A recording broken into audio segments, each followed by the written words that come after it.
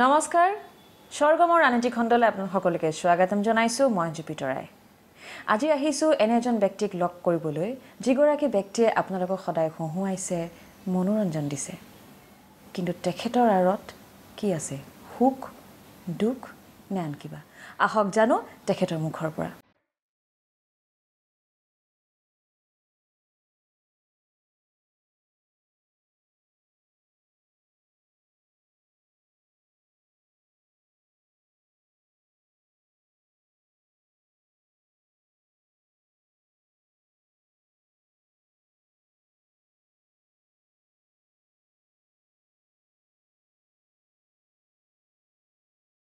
বহুত বহুত স্বাগতম জনাইছো অতুল দা মোৰ ফালৰ পৰা বহুত ধন্যবাদ ভালে আছে আপুনি আছো আৰু দুবৰি স্বাস্থ্য ভালে আছে একদম আছো ডিঙিতে মুৰটো লগাই দিয়া আছে কেলডপ কৰি আৰু নাই নাই মোক আগৰ নিচিনা দেখিছানে বাৰু একদম আগৰ নিচিনা দেখিছো এটা মই মেইনটেইন কৰি আছো মানে হাঁহি মেইনটেইন কৰি আছে ভিতৰত দুখ থাকিলেও সদায় দুখটো মই প্ৰকাশ নকৰো হাঁহি মেইনটেইন কৰি আছো সেইটো হয় যিসকল ব্যক্তিয়ে আনক হুহাবলৈ জানে তেওঁলোকৰ আৰত হয়তো কিবা এটা থাকে হয়তো নহয় আসলে থাকে আৰু ঠিক আছে আজি আপোনাৰ ওচৰত আহিছো অলপ আপোনাৰ বিষয়ে জানিবলৈ আমি যিখিনি জানো তাৰ বাহিৰেও আৰু অলপ জানিব বিচাৰো গতিকে আৰম্ভণি আপোনাৰ শৈশৱৰ পৰাই কৰো শৈশৱ বুলি ক'লে মোৰ জন্মৰ কথাটো ক'ব লাগিব প্ৰথম জন্ম নহ'লে আজি তুমি মোক সাক্ষাৎকাৰ কৰিবলৈ আহিবই নোৱাৰা বা এনেকুৱা এটা শ্ব' কৰিবলৈ আহিব নোৱাৰা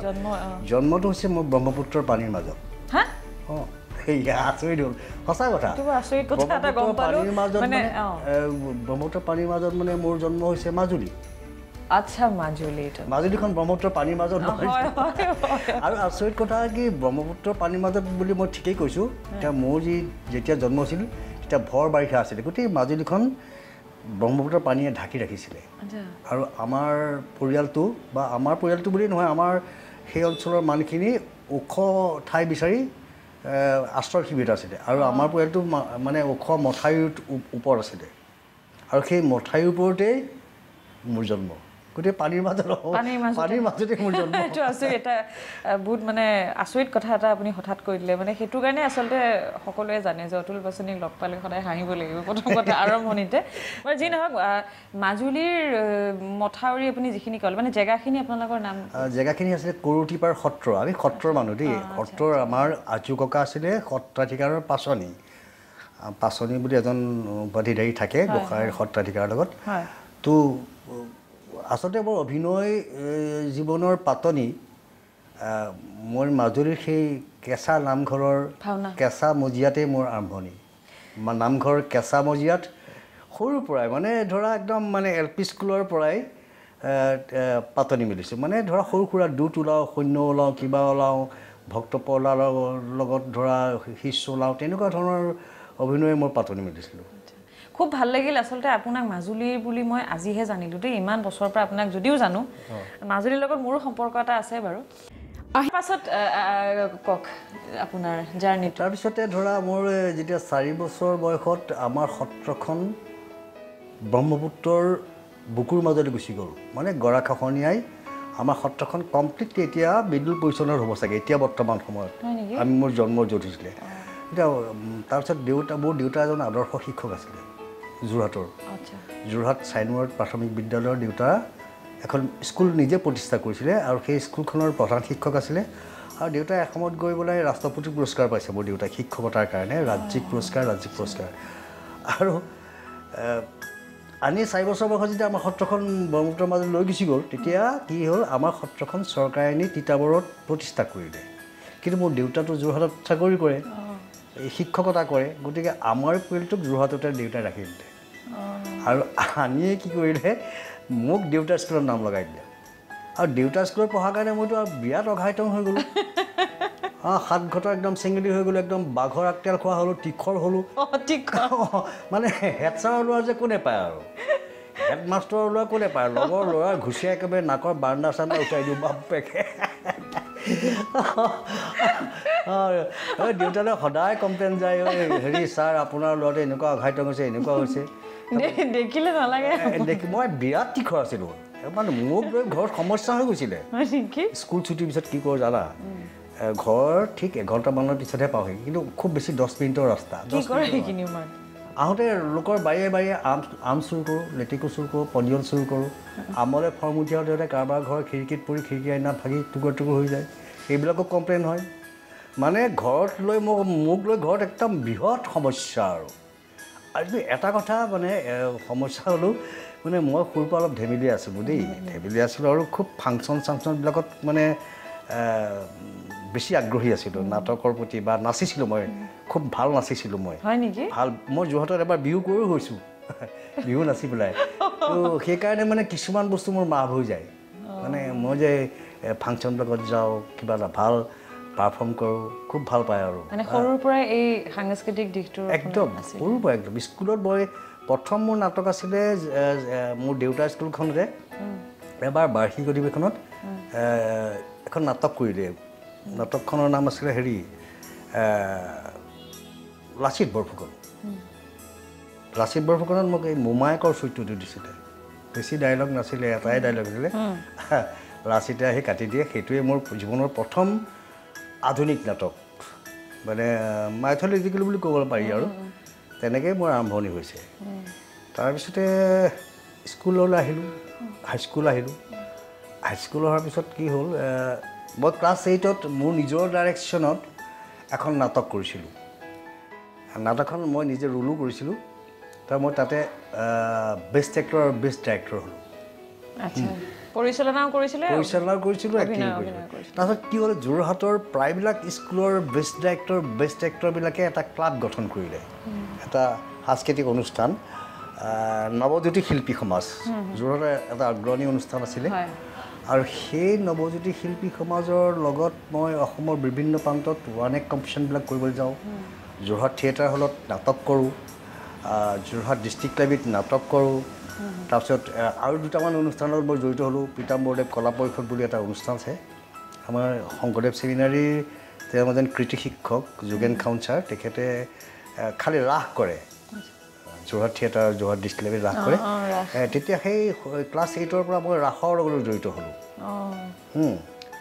তাৰপিছতে ৰূপজ্যোতি কলামণ্ডলী এটা আছিলে যোৰহাটৰ তেখেত প্ৰয়াত তৰুণ দত্ত আছিলে তেখেতৰ লগত অসমৰ বিভিন্ন প্ৰান্তত বিহুতলিত বিহু নাচিছিলোঁ নেপালী নৃত্য পৰিৱেশন কৰিছিলোঁ পাঞ্জাবী নৃত্য পৰিৱেশন কৰিছিলোঁ আগত দিল্লীতো গৈছিলোঁ এতিয়া অল ইণ্ডিয়া স্কুল অৰ্গেনাইজেশ্যন বুলি এটা অনুষ্ঠান আছে সেই ৰূপজ্যোতি কলামণ্ডলৰ পৰা দিল্লীত গৈ বিহু নাচিছোঁ নেপালী নৃত্য পৰিৱেশন কৰিছোঁ পাঞ্জাবী নৃত্য পৰিৱেশন কৰিছোঁ এনেকৈ মোৰ সাংস্কৃতিৰ মানে পথাৰখনত বাট বুলিছিলোঁ আৰম্ভণি মোৰ সেয়াই কিন্তু বহুত নাটক কৰিছিলোঁ এতিয়াও মোৰ সতীৰ্থসকল আছে কেতিয়াবা লগ পাওঁ যোৰহাটলৈ গ'লে সেই সতীৰ্থসকলৰ নামবিলাক লৈ ভাল লাগে মোৰ অৰূপ বৰঠাকুৰ অমিয় দাস অসীম শৰ্মা দেৱ হাজৰিকা দ্বিজেন বৰুৱা তপন বৰুৱা কুঞ্জ বৰুৱা এনেকৈ বহুত সতীৰ্থ এতিয়াও তেওঁলোক জীয়াই আছে অৰুণ শৰ্মা বুলি এজন খুব ভাল এক্টৰ আছিলে বুজিছা একদম ছুপাৰ এক্টৰ আছিলে বৰ শক্তিশালী অভিনেতা আছিলে কিন্তু অকালতে মৰি গ'ল নিজৰ দুখৰ কাৰণে যিটো এতিয়া একেবাৰে ভয়াৱহ হৈছে নতুন প্ৰজন্মৰ মাজত যিটো নিচাজাতীয় বস্তুটো খাই তেওঁৰ নিজৰ শক্তিশালী অভিনয়ক মানে নিশেষ কৰিবলৈ নিজৰ কেৰিয়াৰটো ধ্বংস কৰিবলৈ আৰু শেষত এই সংসাৰৰ পৰা বিদায় মাগিলে তেনেকৈ মই আকৌ নাটকৰ প্ৰতি বেছি আগ্ৰহী হ'লোঁ কেনেকৈ জানা নাই তেতিয়া যোৰহাট থিয়েটাৰত একদম পুলক গগৈ ঘৰৰ মুখে মুখে যোৰহাট থিয়েটাৰ পুলকদাহঁতে ড্ৰামা পুলকদা কিবা কিবি আঁকি থাকে ছেট বনায় তিল মিজুৰ ৰহমান চন্দনায়ন বৰুৱা তৌফিক ৰহমান ফুনুদা মানে প্ৰশান্ত হাজৰিকা এইবিলাকে মানে নাটকৰ ৰিহাৰ্চেল কৰি থাকে দেই আমি মনে মনে যাওঁ খুব খেদাই এই সৰুকৈ নাটক চাবলৈ যা পকে যা পলা আকৌ আহোঁ এনেকৈ আমাক খেদি আমনি পাই পিছত কৈছে আৰু নালাগে আৰু পিছত আৰু সেই তামোল পাণ চিগাৰেট আনিবলৈ দিলে বাৰু এই যাচোন তামোল লৈ চিগাৰেট লৈ পাণ লৈ তাৰ লাহে লাহে তেওঁলোকৰ পৰা আমি বহি তেওঁলোকে কেনেকৈনো এক্টিং কৰে তেওঁলোকৰ সেই আখৰতে কিন্তু বহুত শিকিব পাৰিলোঁ আৰু তেনেকৈ মোৰ যোৰহাটৰ লাইফটো শেষ হ'ল আৰু এদিন কি হ'ল জানা এদিনটো মই ঘৰৰ পৰা নিৰুদ্দেশ ক'ত গ'লগৈ পলাই পত্তং ঘৰত মানে হাহাকাৰ আৰু তেতিয়া তাৰমানে আলফাৰ বিয়াত মানে তুংগত সহস্ত সেইটো তোমাৰ মই তোমাক কৈছোঁ এইটো কিমান হ'ব জানা নাই এইটো ধৰা 79 মানৰ ঘটনা 79 মানৰ ঘটনা মোৰ ঘৰৰ পৰা নাই ঘৰতে চিন্তা কৰিছে ই আলফাত গ'ল নেকি ঘৰৰ ওচৰৰ মানুহ হৈছে ন ই মহাবজ্যাত কোনোবাই মাৰি পেলাব পাৰে দেই অঁ বিৰাট ঘৰৰ ওচৰৰ মানুহটো বিৰাট ঘৰৰ ওচৰৰ মানুহে কয় যে এই পাচনি ছাৰৰ আমাৰ দেউতা পাচনি ছাৰ বুলি ক'লে বিৰাট বিখ্যাত দেই দেউতাই অঁ মাৰি পেলাব পাৰে ইয়াক কোনোবাই মাৰি পেলাব তাৰপিছত ঠিক কেইদিনমানৰ পিছত গম পালে যে মই আচলতে সঠিক জেগাতে গৈছোঁ পলাই আহি থিয়েটাৰত সোমালোঁ ভ্ৰাম্যমান থিয়েটাৰ কিমান বয়স আছিল তেতিয়া মোৰ ধৰা বয়স 19 বছৰমান হ'ব 19 নহয় 18 বছৰমান হ'ব 18 বছৰ পলাই মানে মই থিয়েটাৰৰ প্ৰতি পাগল ঘৰৰ পৰা আহিব নিদিয়ে থিয়েটাৰত পঢ়া শুনা আৰু নকৰাকৈ পলাই আহিলোঁ তাৰপিছত কেইদিনমান পিছত গম পালোঁ যে নহয় এই থিয়েটাৰ পাৰ্টিত পলাই গৈছে সেই বছৰ ঘৰত থাকিলোঁ থিয়েটাৰত থাকিলোঁ কি থিয়েটাৰ আছিলে সেইখন আছিলে হেৰি প্ৰথম আৰম্ভ কৰিছিলে উদ্ৰসী বুলি কিন্তু পিছলৈ থিয়েটাৰ মধ্যভাগত মানে অপ্সৰা থিয়েটাৰ নাম দিলে অপ্সৰা থিয়েটাৰ এসময়ত বিখ্যাত থিয়েটাৰ আছিলে য'ত অভিনয় কৰিছিলে ভোলা কটকী বলদেৱ শইকীয়া লক্ষী মজুমদাৰ আৰু এসময়ৰ প্ৰখ্যাত অভিনেত্ৰী ৰূপজ্যোতি দাসৰ ভনীয়েক মৌচুমী দেৱী দক্ষুৰাণী ফুলন দেৱী কৰিছিলে এইবিলাক শিল্পীৰ সান্নিধ্য লাভ কৰিছিলোঁ আপুনি অভিনয় কৰিছিল মই অভিনয় কৰিছিলোঁ মই সৰু সুৰা অভিনয় কৰিছিলোঁ তাৰপিছতে পিছলৈ মই কিন্তু ভাল কেৰেক্টাৰ পালোঁ তাৰ পিছৰ বছৰ সেইখন থিয়েটাৰতে মই থাকিলোঁ তাৰপিছতে সেইখন থিয়েটাৰত থাকোঁতে 3 বছৰমান সেইখন থিয়েটাৰতে মই থাকি গ'লোঁ 4 নম্বৰ বছৰটোত প্ৰথম দিনাখনে আখৰা গৃহত এজনী অভিনেত্ৰীক দেখা পালোঁ মিঠা বৰণীয়া উজ্জ্বল চকুৰ আমন জীৱনকৈ বহি আছে মই আঁতৰৰ অপজিট ছাইডত বহি চাই আছোঁ ছোৱালীজনীক মৰম লগা ছোৱালী তাৰপিছত বাকী কিন্তু আমাৰ মেইল এক্টৰবিলাকেও তাইকে লাইন মাৰি আছে অঁ বিদ্যা চব তাইৰ ওপৰত চকু মানে যদি 12টা এক্টৰ আছে 12টা এক্টৰৰ 24টা চকুৱে সেই ছোৱালীজনীক চাই আছে আমাৰ যেতিয়া 12টা নে 13টা মেইল এক্টৰ আছে আটাইবিলাকৰ চকু তাইৰ ওপৰত নিবন্ধ মানে 12টা মেইল এক্টৰৰ 24টা চকুৱে তাই মানে দৃষ্টি দি আছে একদম মই চবলৈ চাইছোঁ মই চাইছোঁ নে বেলেগে চাইছে মই চাইছোঁ চবেই তালৈকে চাই আছে তাৰপৰা সেইদিনাখন গ'ল নেক্সট ডে তাৰমানে মই তাকো মন মাৰি আছোঁ মই এবাৰ ওচৰলৈ গৈ গ'লোঁ প্ৰথম দিনা নেমাতিলোঁ ছেকেণ্ড ডে তাইৰ ওচৰলৈ গ'লোঁ ভণ্টি তোমাৰ নামটো কি নামটো ক'লে অনিমা দাস তুমি আহিছা ক'ৰবাৰ ঘৰ ক'ত তোমাৰ বোলে বিশ্বনাথ চাৰিআলি বৰ সুন্দৰ জেগা তুমি মন চন কিয় মাৰি আছা মন চন মাৰিব নালাগে ইয়াতে মন মাৰিলে কিন্তু তুমি কামত নিদিবা আৰু তুমি এক্টিং কৰিব নোৱাৰিবা সাহস লোৱা একো নাই তুমি চিন্তা কৰিলে আমি চিনিয়ৰখিনি আছোঁ ন তুমি কিবা প্ৰব্লেম হ'লে অভিনয় যদি কিবা প্ৰব্লেম পোৱা আমাক সুধিবা আমি শিকাই দিম নহয় কি কথা আৰু নতুন ছোৱালীজনীক উলিয়াই পালে বোলে আমিহে ভাল পাওঁ লাহে লাহে তাই যিকোনো কথা মোৰ লগত পাতিবলৈ ধৰিলে যিকোনো কথা এই অভিনয় আমুকটো কৰিম তামুক কৰিম এক্সপ্ৰেশ্যন কেনেকুৱা হ'ব এইটো ডেলিভাৰী কেনেকুৱা কেৰি দিম এনেকৈ মোৰ বেছি ওচৰলৈ আহি থাকিল সান্নিধ্য আহি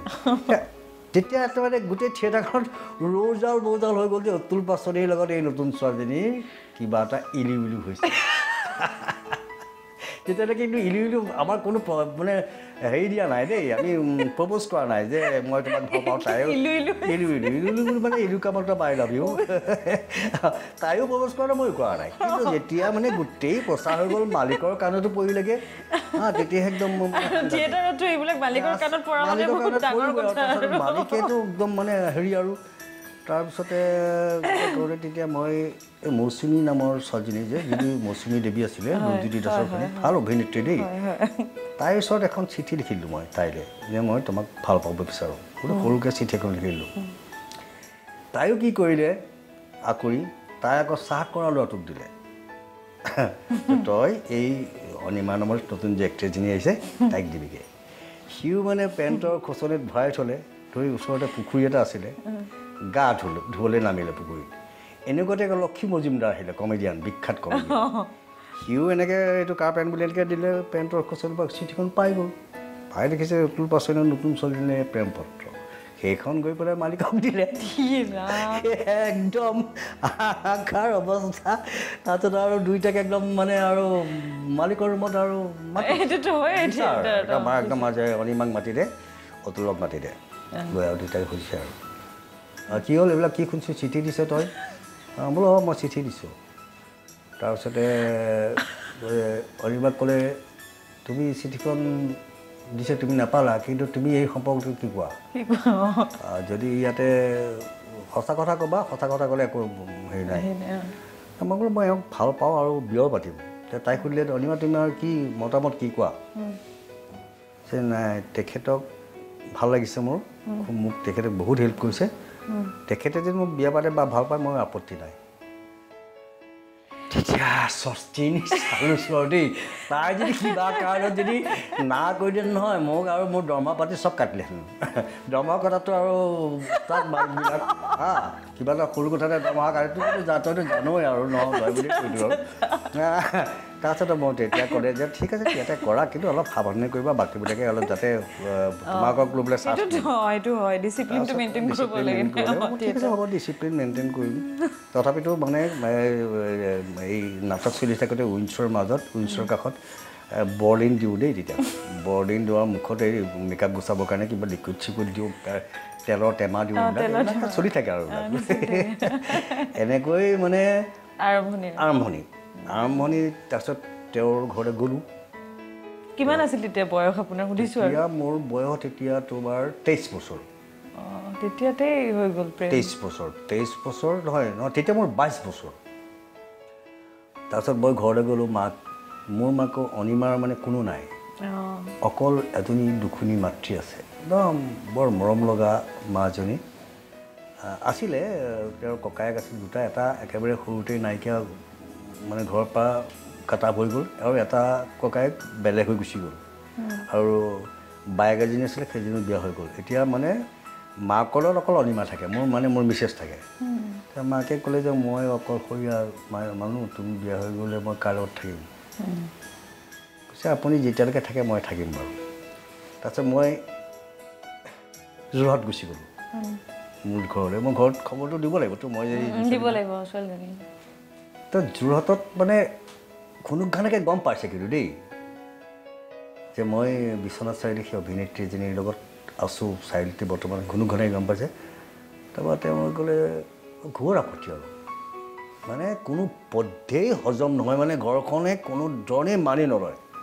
কি কাৰণে সেইটোৱেইটো কথা মই হৈছোঁ সত্ৰৰ মানুহ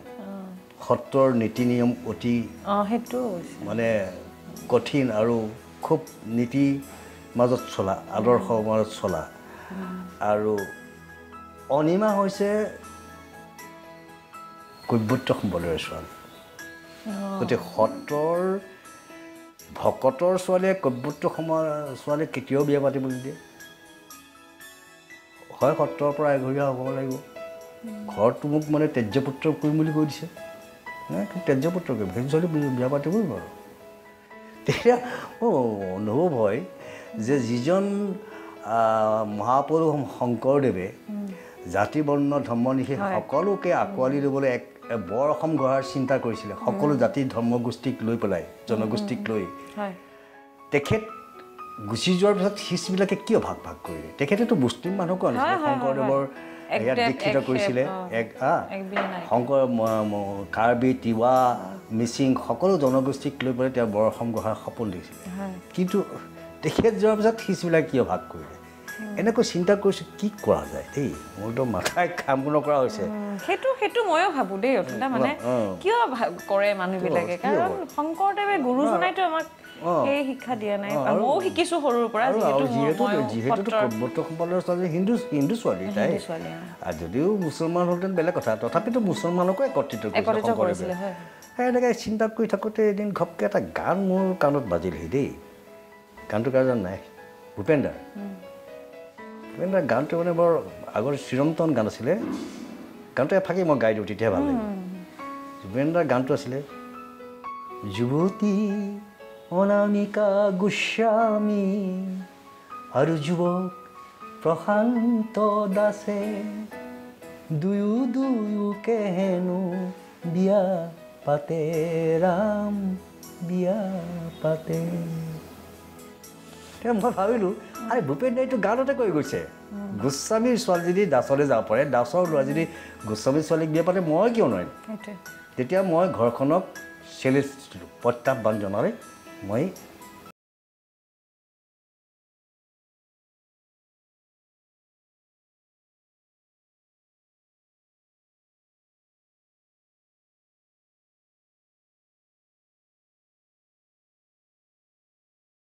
অনামিকা গোস্বামী আৰু যুৱক প্ৰশান্ত দাসে দুয়োকে হেনো বিয়া পাতে ৰাম বিয়া পাতে মই ভাবিলোঁ আৰে ভূপেন দাইটো গানতে কৈ গৈছে গোস্বামীৰ ছোৱালীজনী দাসলৈ যাব পাৰে দাসৰ ল'ৰা যদি গোস্বামীৰ ছোৱালীক বিয়া পাতে মই কিয় নোৱাৰিম তেতিয়া মই ঘৰখনক চেলেঞ্জ দিছিলোঁ প্ৰত্যাহ্বান জনালে মই অনিমা দাসক অনিমা পাচনি কৰিলোঁ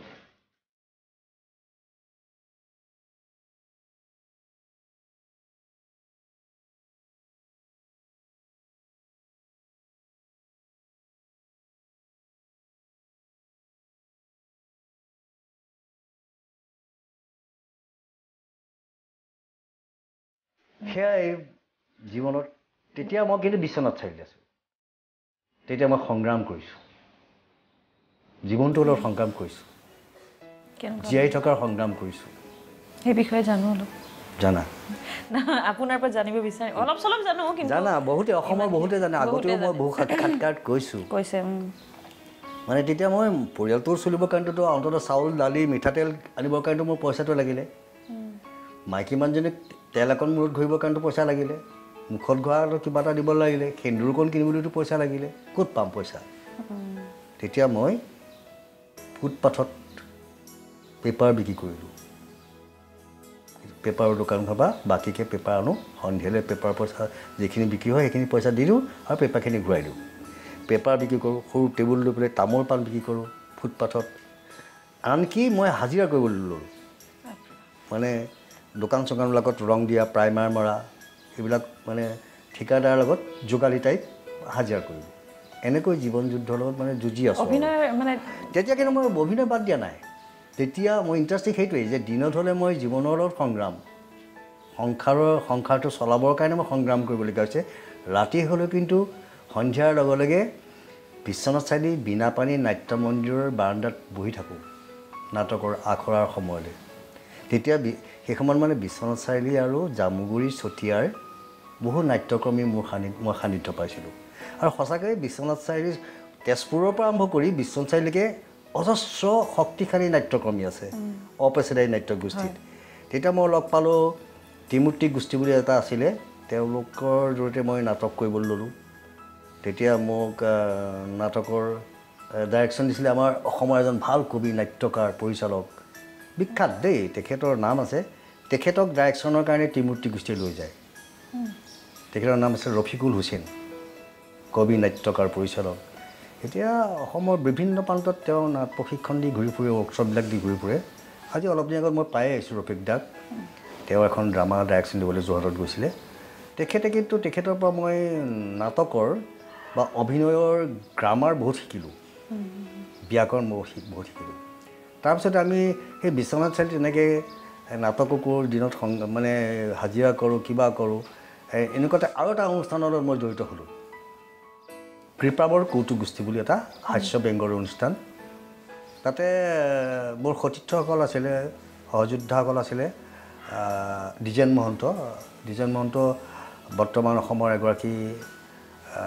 ভাল লেখিকা নিবন্ধকাৰ মাইনী মহন্ত জানো মই ডিজেন মহন্তৰ তেখেতৰ লগত মোৰ খুব ভাল সম্পৰ্ক তেখেতৰ বিশ্বনাথ চাৰিআলিত মই তেখেতৰ ঘৰত বহুতবাৰ আছোঁ মানে একদম ঘৰুৱা সম্পৰ্ক তেওঁৰ লগত মই অভিনয় কৰিছোঁ বাণীৰ ককাইক বাণীৰ বৰজনা গাব মিছেছৰ ককাইক গাব দ্বিজেন মন্ত্ৰক লগ পালোঁ দেৱানন্দ শইকীয়া বুলি এজন এতিয়া বৰ্তমান জনপ্ৰিয় অভিনেতা দেৱানন্দ শইকীয়াক লগ পালোঁ চতিয়াৰ তাৰপিছত দীপক গগৈ এসময়ৰ ভাল নাট্যকাৰ আছিলে পানী যে চিনেমাখনৰ কাহিনীকাৰ আছিলে দীপক গগৈ বহুত সৰ্বভাৰতীয় স্বীকৃতিপ্ৰাপ্ত নাট্যকাৰ দীপক গগৈক লগ পালোঁ তাৰপিছতে পংকজজ্যোতি ভূঞাৰ নাটক কৰিলোঁ পংকজজ্যোতি ভূঞা এই অসমৰ ভাল এজন নাট্যকাৰ তেওঁৰ নাটকবিলাকেই কেতিয়াবা ৰফিকুল হুছেইনে ডাইৰেকশ্যন দিবলৈ আহে তেতিয়া এই নাটক কৰিবলৈ যাওঁতে গৌতে এবাৰ ৰফিকুল হুছেইনৰ এখন নাটক ডাইৰেকশ্যনৰ এখন ৰফিকুল হুছেইনৰ ফ্ৰেমটো আগতে বনাই থৈ যোৱা তাৰপিছত আমি দুলীয়াজানত নাটক কৰিবলৈ গ'লোঁ অসম নাট্য সন্মিলনৰ দুলীয়াজান শাখাই আমন্ত্ৰিত কেইটামান দলক মাজত নাট প্ৰতিযোগিতা পাইছিলে ইনভাইটেড মানে জইন কৰিবলৈ নিদিয়ে তেওঁলোকে নিজে ইনভাইট কৰিছে আৰু সেই ইনভাইটেড টিমকেইটাৰ মাজত কম্পিটিশ্যন হ'ব তেতিয়া মই পংকজজ্যোতি ভূঞাৰ এখন নাটক লৈ গৈছিলোঁ সেই ড্ৰামাখনত নাম আছিলে ২০ মিটাৰ এৰাতি অকলে সেই নাটকখনত শুনি আচৰিত হ'বা জুপি মোৰ মাত্ৰ ৯০ মিনিটৰ নাটকখনত মোৰ অভিনয়ৰ ডিউৰেশ্যন সময় মাত্ৰ ৩ মিনিট মাত্ৰ ৩ মিনিট অভিনয় তেতিয়া সেই কম্পিটিশ্যনখনত জাজ আছিলে ৰফিকুল হুছেইন আমাৰ কল্লোল বনৰীয়া ফুল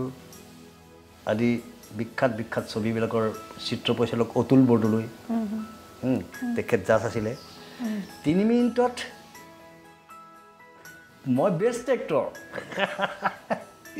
৩ মিনিট অভিনয় মাত্ৰ ৩ মিনিট তাৰমানে তেতিয়া মোৰ মিছেছেও অভিনয় কৰিছে মই ৩ মিনিটত আপুনি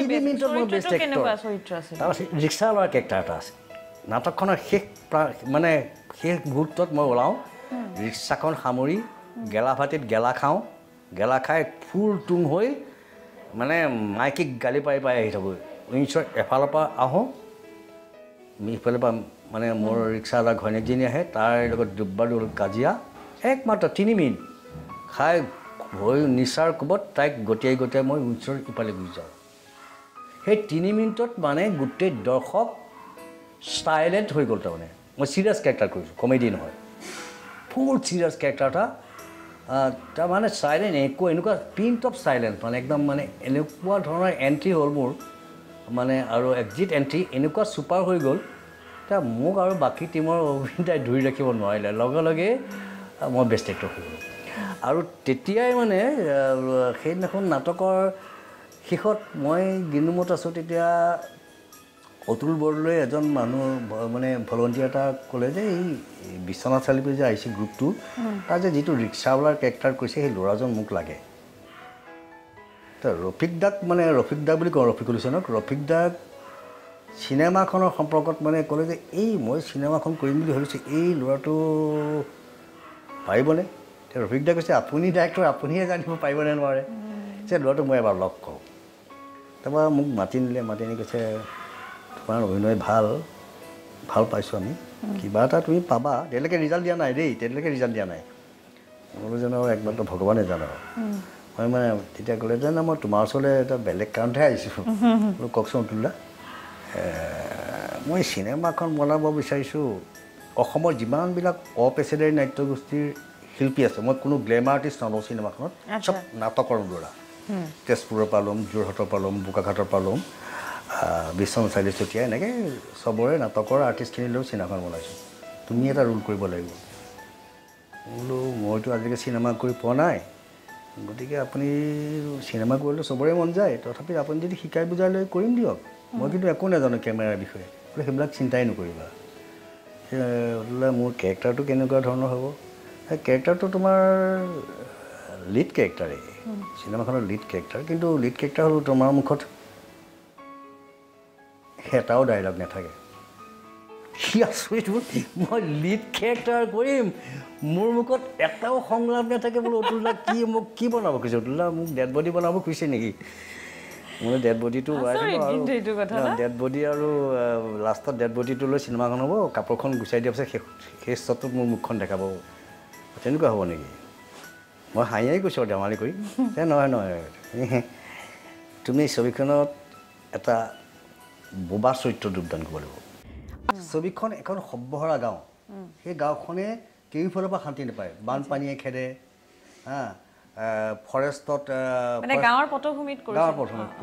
ফৰেষ্টৰ এলেকাত যায় তাত ফৰেষ্টাৰে উচ্ছেদ কৰে হাতীয়ে ঘৰ ভাঙে সিহঁতে নাজল নাথল অৱস্থা সিহঁতে কিন্তু বহুত চিঞৰে প্ৰতিবাদ কৰে সেই প্ৰতিবাদবিলাক দিছপুৰ বা দিল্লীয়ে নুশুনে আৰু সেই মানুহখিনিক দিছপুৰ দিল্লীয়ে সদায় বোবা বুলি ভাবে সেই প্ৰতীকী কেৰেক্টাৰটো ছবিখনৰ প্ৰতীকী কেৰেক্টাৰটো মই বুজিলোঁ চিঞৰ ছবিখনৰ নাম চিঞৰ আছিলে প্ৰথম ছবি তাৰ পিছৰখনো অতুল দাৰ নেক্সট ছবিখন তেজপুৰৰ জংগমে প্ৰযোজনা কৰিছে জংগম ক্লাবে সেইখনত মই গেষ্ট এপিয়াৰেঞ্চ হিচাপে ওলাইছিলোঁ সৰু কেৰেক্টাৰ এটা আৰু তৃতীয়খন ছবি আকৌ মই নাটকৰ জৰিয়তে পোৱা পংকজ জ্যোতিভিয়াৰ নাটক আমাৰ জ্যোতিৰপাৰ যে কম্পিটিশ্যনখন হয় জ্যোতিৰপাৰ নৰ্থ ইষ্ট উত্তৰ পূৰ্বাঞ্চল নাটক জ্যোতিৰপাৰ কম্পিটিশ্যন সেই একেজন নাট্যকাৰ পংকজ জ্যোতিভিয়াৰ এখন নাটক লৈ আহিছিলোঁ কিবা এটা হৈ আছে আকৌ তুমি শুনি কিবা এটা হৈছে নাটকৰ নাম কিন্তু আকৌ তুমি শুনি আচৰিত হ'বা সেইখন নাটকতো আকৌ মোৰ 3 মিনিট সময় মাত্ৰ 3 মিনিট সময় এনেকুৱা এটা এপাৰ্টমেণ্টৰ কাহিনী মই সোমাব লাগে মোৰ নিজৰ ফ্লেটত ধনখৰ ফ্লেটটোত সোমালোঁ অপজিটৰ ফ্লেটটোত সেইদিনাখন মানে ক্লাবত মই পূৰা ড্ৰিংকছ কৰি ফুল ফিটিং হৈ আহিছোঁ আহি মানে নিজৰ ফ্লেট বুলি অপজিটত সোমাই পেলাই মানে মই ভাল নাখাওঁ মই বুজি নাই এনেকুৱা যা তা কৰি আছোঁ সি মানুহজনে ফ্লেটৰ মানুহজনে এই এতিয়া আপোনাৰ ঘৰ নহয় এইটোৱে ঘৰ আৰে বৰুৱানী আপুনি আহিছে এই বৰুৱানী কেতিয়া আহিলে বক আপুনি যে আমাৰ ঘৰলৈ আহিব ভবাই নাই মই আকৌ তাহাঁতকে আলহী বুলি কৈছোঁ এনেকুৱা এটা কেৰেক্টাৰ কমেডি আৰু চিৰিয়াছ কমেডি আৰু তাৰপিছত মোক যেনে তেনে বুজাই মেলি পঠিয়ালে মাত্ৰ 3 মিনিট সময় থাকোঁ ষ্টেজত 3 মিনিট সেইখনত মই বেষ্ট কমেডিয়ান হৈ গ'লোঁ 3 মিনিটত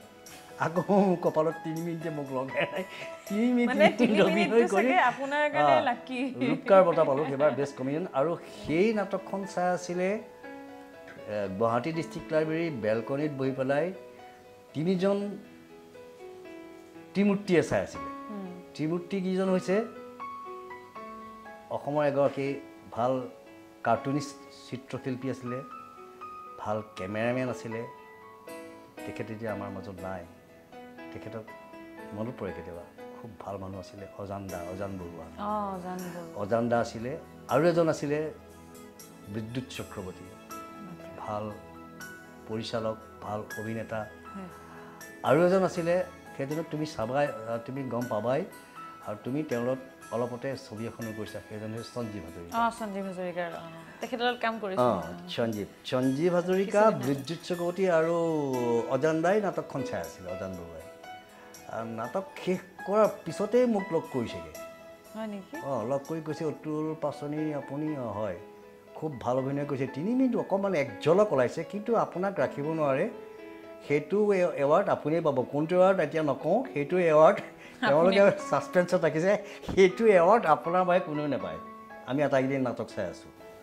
তাৰপিছত মই তেওঁলোকক এনেকৈ কৈছোঁ আপোনাক কি কৈছে মই সেইটো যোগ্য জানো 3 মিনিট অভিনয় কৰি পাম জানো বোলে সেইটো চিন্তা কৰিব নালাগে এতিয়া মানে আপোনাৰ ওচৰলৈ আমি বেলেগ এটা কাৰণে আহিছোঁ বোলে কওকচোন আমি ছবি এখন বনাব বিচাৰিছোঁ ছবিখন অপূৰ্ব শৰ্মাৰ এটা বিখ্যাত গল্প সেই গল্পটোৰ আধাৰতে ছবিখন বনাম ছবিখনৰ নাম হ'ব হলধৰ আপোনাৰ জীৱনৰ মানে এখন মোৰ জীৱনৰ টাৰ্ণিং পইণ্ট মোৰ জীৱনৰ এখন সুন্দৰ ছবি প্লাছ টাৰ্ণিং পইণ্ট আৰু তেখেতে ক'লে যে আমি গল্পটো লৈছোঁ আৰু চিত্ৰনাট্য সংলাপ আপোনালোকৰ জেগাৰে মানুহ থাকিব মোৰ কোন গোবৰ্ধন শ্ৰেণীত মইনা সংবাদৰ নাট্যকাৰ ঘিনাই খাটুলৰ নাট্যকাৰ সৰ্বভাৰতীয় স্বীকৃতিপ্ৰাপ্ত নাট্যকাৰ তৰুণ শইকীয়াদেৱে সেই গল্পটো চিত্ৰনাট্য আৰু সংলাপ দিব মই ভাল পালোঁ যে ঠিকে আছে তেখেতে মোক জানিবই তেখেতে মোৰ মুখত কেনেকুৱা ধৰণৰ সংলাপ খুৱাব তেখেতৰ নাটকো কৰিছোঁ মই তৰুণ দাৰ নাটক মই বহুত কৰিছোঁ তেখেতে অলৰেডি মোক গম পাব যে মই কোনটো কেৰেক্টাৰ কৰিছোঁ মোৰ মুখত কেনেকুৱা শব্দই খুৱাব ভাল লাগিব মই ঠিক আছে কৰিম আপোনালোকৰ লগত কৰিম এনেকুৱা মোৰ লগত মিছেছো আছিলে শ্ৰীমতী আছিলে সেই আপোনাৰ কি হয় মোৰ শ্ৰীমতী হয় তেখেতে কৰিব নেকি তেখেতে অভিনয় কৰিব জানে মোৰ তেখেত অভিনেত্ৰী আছিলে তেখেতেও এটা চৰিত্ৰত কৰিব লাগিব তেখেতৰ চৰিত্ৰটো আমাৰ নয়ন প্ৰসাদ হৈছে ছবিখনৰ বলবায়ন তেখেতৰ ঘৰৰ পৰা এটা নাঙল চুৰ হ'ব আৰু সেই নাঙল চুৰটোৰে গোটেই কাহিনী নয়ন প্ৰসাদৰ মানে ৱাইফৰ পৰিবাৰৰ চৰিত্ৰটো তেওঁ কৰিব লাগিব আৰু আপুনি কৰিব লাগিব নাঙল চুৰটো মেইন কেৰেক্টাৰটো আপুনি কৰিব লাগিব এটা সংলাপ আছে নহয় আছে ধৰ ধৰ ধৰ নাঙল চুৰক ধৰ মনত পৰি গ'ল ধৰ নাঙল চুৰক ধৰ সেইখন সেই সংলাপটো ছবিখনৰ একদম অন্তিম মুহূৰ্তত অন্তিম শ্বট সেইটো মোৰ পিছে পিছে এটা ল'ৰা ছোৱালী একদম মানে চোৰটো আগত লৈ নাঙল চোৰক আগত লৈ এটা ল'ৰা ছোৱালীয়ে চিঞৰি আহিছে ধৰ ধৰ ধৰ ময়ে সংলাপটো ময়ে কৈছোঁ আৰু বাকীবিলাকে লগত মানে শ্লোগান দিয়ে আৰু সেইটোকে আকৌ ৰিপিট কৰি ল'ৰা ছোৱালীবিলাকে কয় সেইটো তাৰপিছত মোৰ ছোৱালীয়ে মোৰ মিছেছকো কাষ্ট কৰিলে আমি ছবিখন কৰিলোঁহি নগাঁৱৰ হালোৱা গাঁৱত কৰিলোঁ আৰু লগত আহিছিলে মোৰ ছোৱালীজনী অনন্যা তাই তেতিয়া আছিলে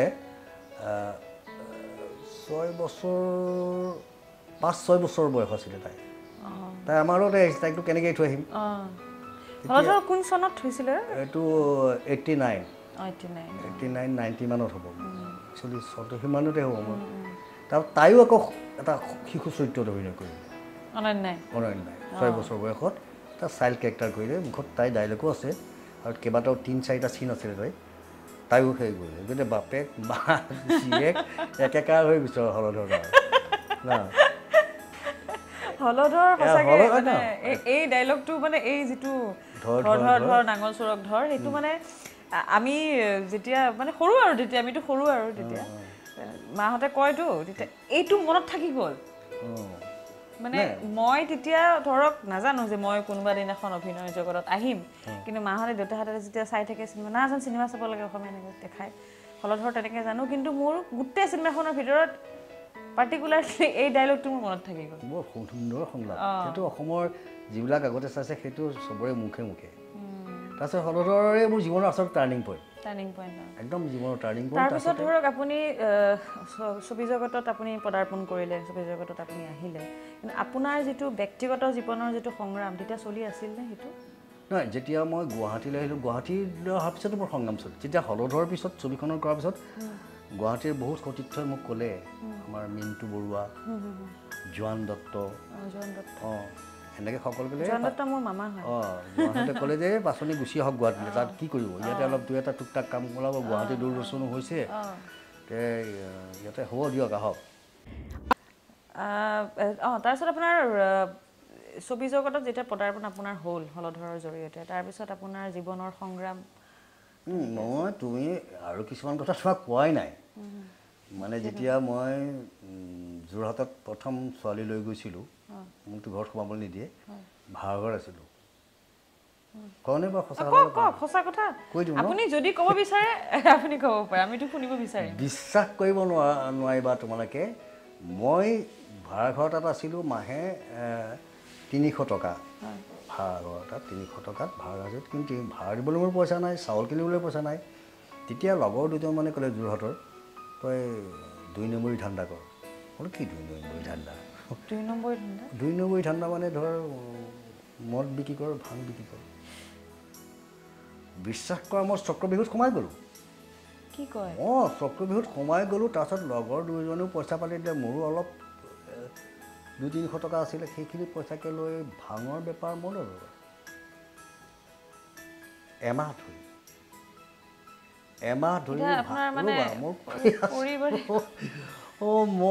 মই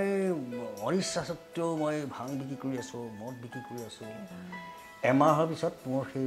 ভাঙৰ বেপাৰ মদৰ বেপাৰ লাল বাতি জ্বলি গ'ল মালকে পইচাও নাই তাৰমানে কিয় জানা লগৰ যিখিনিয়ে মোক ওচৰতে বেপাৰটো কৰাইছিলে সিহঁতে বাকী খাই মোৰ লাল বাতি জ্বলাই দিলে কিন্তু মই উদ্ধাৰ পালোঁ সেই চক্ৰবিহুৰ পৰা যে সেই এমাহতে মোক প্ৰভু ভগৱন্তই উদ্ধাৰ কৰিলে একদম মই প্ৰভু ভগৱন্তৰ ওচৰত আৰু কি ক'ম আৰু তেওঁ মোক উদ্ধাৰ কৰিলে মই তাৰপিছতো বহুত ঠাইত কৈছোঁ যিমানেই যন্ত্ৰণা নহওক যিমানেই দুখ নহওক যিমানেই কষ্ট নহওক যিমানেই সমস্যা নহওক এইবিলাক যাতে কোনো মানে ডেকা আমাৰ ল'ৰা নতুন স্বামীক কোনো যাতে ইয়াত ভৰি নিদিয়ে এইটো চক্ৰবিহু ই এটা মাৰাত্মক বস্তু আৰু মই ভৰি দিলোঁ কিন্তু ভৰি দি মোক ভগৱানে উদ্ধাৰ কৰিলে যে এই ল'ৰাটো ভাল ল'ৰা এই কালচাৰ কৰা ল'ৰা ইয়াক এই মদ বেপাৰী ভাং বেপাৰী কৰিব নোৱাৰি অভাৱে মানুহৰ স্বভাৱ নষ্ট কৰে বুলি এটা কথা কিন্তু মই যিয়ে নহওক মইতো আগতে হাজিৰা কৰি খাইছিলোঁ হাজিৰা কৰাটোতো বেয়া কথা নহয় হয় নাই কিতাপ বিক্ৰী কৰি বা পেপাৰ ৰাস্তাত পেপাৰ বুলি ৰাস্তা চাই ঘূৰি ফুৰিছিলোঁ টেবুল লৈ তামোল পাণ বিকিছিলোঁ তেতিয়াতো মোৰ লাজ নাই আৰু তেতিয়া সেইবিলাক কষ্টত মানুহে মোক বেয়াও নাপায় কিন্তু মদ ভাং বিক্ৰী কৰাটো কেনেকুৱা এটা অপৰাধজনিত কাম কেনেকুৱা মানে লাজ লগা আৰু নিলজ্জ কাম কৰিছিলোঁ কিন্তু ভগৱানে মোক উদ্ধাৰ কৰিলে সেই চক্ৰবিহুৰ পৰা তাৰপিছত মই গুৱাহাটীলৈ আহিলোঁ আমাৰ মিণ্টু বুঢ়াহঁতে ক'লে আহক এতিয়া আহি কিন্তু মোক এটা হেৰিয়ে উপকাৰ কৰিছিলে নিপন গোস্বামী তেখেতে মোক তেতিয়া তেখেত তথ্যজনক সংযোগৰ চেয়াৰমেন আছিলে নিপন দা তেখেতৰ ওচৰলৈ মই গ'লোঁ নিপন দাৰ ওচৰত নিপন দা মই এনেকৈ আহিলোঁ অতুল তোমাৰ অভিনয় চাইছোঁ নহয় হলধৰ খুব ভাল হৈছে তোমাৰ আকৌ আচোন বোলো মই নিপন দা এনেকৈ গুৱাহাটীলৈ আহিবলগীয়া হ'ল এতিয়া কিন্তু মোৰ একো নাই কালচাৰেল অফিচতে মোক কিবা এটা কৰকচোন চাকৰি এটা টেম্পৰেৰীকৈ হ'লেও কিবা এটা সোমাই থাকোঁ তেতিয়া নিপন দাই কালচাৰেল অফিচৰ ডাইৰেক্টৰলৈ ফোন কৰি আৰু কালচাৰ কমিশ্যনাৰলৈ ফোন কৰি পেলাই মোক এটা ফিক্স পে'ৰ চাকৰি এটা দিছে ড্ৰামা ছেকশ্যনত 900 টকা মানে দৰমহা 900 টকা বহুত আৰু 900 টকা দৰমহা এইফালে ভাড়াঘৰত দিব লাগে ভাড়াটো দিব লাগে খাব লাগে নোপোচায় আৰু মানে তোমাৰ সেই 900 টকা ফিক্স পে'ত মই যেতিয়া কোনোবা দিন এবচেণ্ট থাকোঁ আকৌ তাৰ পৰাই কাটে যে দৰমহা কাটি যায় গতিকে গৈ থৈ মই 500-600 এনেকুৱাহে পাওঁগৈ এনেকৈ তেতিয়াও অলপ কষ্টত আছিলোঁ তাৰ এটা উপকাৰ কৰিলে মোক এজন মানুহ অসমৰ বহু শিল্পীৰ বহু মানে সাংস্কৃতিক ক্ষেত্ৰখনত জড়িত থকা বহুত ব্যক্তি তেওঁ গডফাদাৰ আছে বুলি ক'ব লাগিব পবিত্ৰ দাই কি কৰিলে তেওঁ মোক ভাল কাম এটা কৰি দিলে পবিত্ৰ দাই তেওঁ ক'লে যে অতুল অনিমা তোমালোকে এটা কাম নকৰা কেলে তোমালোকে এটা হাউচ প্ৰডাকশ্যন খুলি লোৱা ৰেজিষ্টাৰ কৰি লোৱা গুৱাহাটী দূৰদৰ্শনত কাম ওলাব বহুত কাম ওলাব তাতেই পবিত্ৰ দাৰ মানে প্ৰচেষ্টাতে আমি এটা হাউচ প্ৰডাকশ্যন খুলি ল'লোঁ হাউচ প্ৰডাকশ্যনৰ নাম অনিমা প্ৰডাকশ্যন মোৰ পৰিবাৰৰ নামতে মিছেছৰ নামত সেই অনিমা প্ৰডাকশ্যনৰ নামত হাউচ প্ৰডাকশ্যন খোলাৰ পিছতে আমি তাৰপিছতেই কমিশ্যন প্ৰগ্ৰেম আহিবলৈ লাগিলে সেই মোৰ ইমান লাগ ভাল মানে ৰেজিষ্ট্ৰেশ্যন কৰাৰ ঠিক নেক্সট ইয়েৰৰ পৰাই গুৱাহাটী দূৰদৰ্শনলৈ কমিশ্যন প্ৰত্যেক বছৰ আহিলে আৰু সেই কমিশ্যন প্ৰগ্ৰেম আমি এপ্লাই কৰি আমি বছৰি 4-5টা এনেকৈ খণ্ড পাই থাকোঁ আৰু 4-5টা খণ্ডত আমাৰ এলাভ হৈ যায় কাৰণ কমিশ্যন প্ৰগ্ৰেমত যথেষ্ট টকা দিছিলে য'ত আমাৰ পাৰ এপিছ'ড খৰচ হয় খুব বেছি 40,000 বা 25,000 টকা এতিয়া পাৰ এপিছ'ড আমি পাইছিলোঁ 2.5 লাখ টকাকৈ 2 লাখ 2.5 লাখ টকাকৈ পাওঁ গতিকে 6টা এপিছ'ড পালে আমাৰ কিমান কি লাগে আৰু মই অৱশ্যে কমিশ্যন প্ৰগ্ৰেমৰ পৰাই অহা অভিনয় কৰি এই তেনেকৈ আমাৰ প্ৰডাকশ্যনটোৰ পৰাই অকণমান সকাহ পালোঁ আৰু সেয়াই তেনেকৈ এতিয়া কমিশ্যন প্ৰগ্ৰেম কৰিলোঁ তাৰপিছত লাহে লাহে আৰু এতিয়া অকণমান ভালৰ মুখ দেখিবলৈ পাইছোঁ অকণমান তথাপি বহুত সংগ্ৰাম কৰিছে জীৱনত তথাপি আপোনাৰ মুখৰ পৰা এই হাঁহিটো আৰু দৰ্শকক মানুহক হহুৱাৰ সেইটোৱে আচলতে অন্তৰত বেদনা থাকিলে মই ভাবোঁ বেদনাটো লুকুৱাবৰ কাৰণে মানুহে চাগে হাঁহিটো কি জানা হাঁহিটো এটা ট্ৰিটমেণ্ট থেৰাপি একচুৱেলি সেইটো মই সুধিব বিচাৰিছিলোঁ ধৰক এতিয়া অতুল পাচনি বুলি ক'লে মানুহে সেই মানে হাঁহিব বিচৰা সেই হহুৱা সেনেকুৱা ধৰণৰ এজন ব্যক্তি বুলিয়ে ভাবে আপুনি যে ইমান চিৰিয়াছ কাম কৰিছে ধৰক বহুত আৰু ধৰক জীৱনটো ইমান সংগ্ৰাম কৰিছে এই বিষয়ে হয়তো বহুতেই নাজানে কিন্তু মানে আপোনাৰ নামটো কোৱাৰ লগে লগে অতুল পাচনি কমেডিয়ান কৌতুক অভিনেতা সেইটোৱে জানে কিন্তু সেই বস্তুটো আপুনি যেতিয়া ধৰক আহিছিলে মইতো এইখিনি সময়ত গম পালোঁ যে আপুনি বহুত নাটক কৰিছে বা জীৱনত বহুত সংগ্ৰাম কৰিছে কিন্তু এই বস্তুটো ধৰক আপুনি যেতিয়া আৰম্ভ কৰিছে আপোনাৰ অভিনয় জগতৰ কথা কৈছোঁ মঞ্চই হওক বা চিনেমাই হওক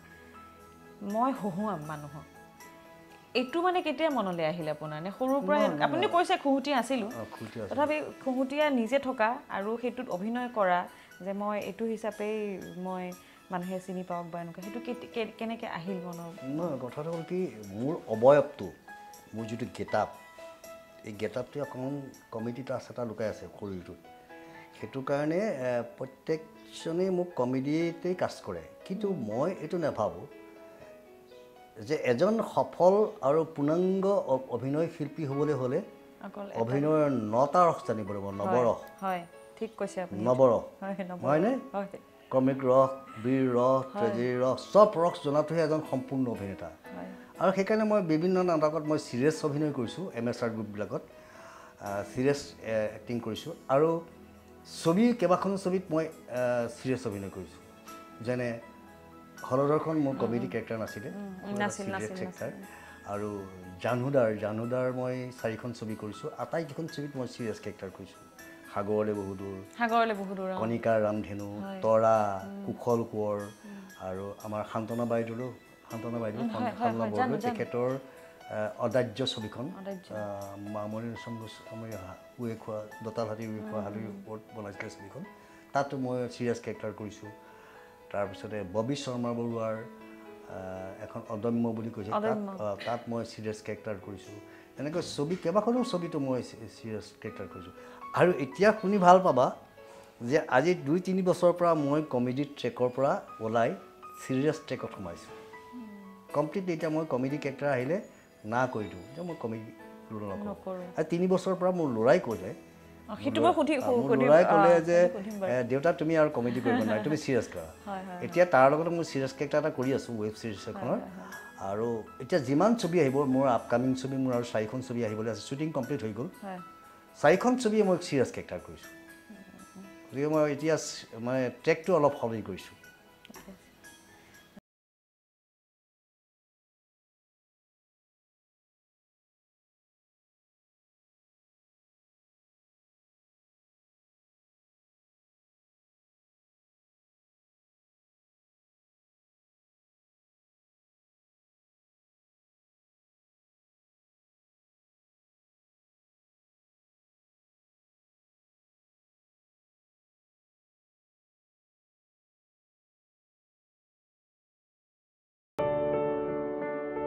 আপুনি ক'লে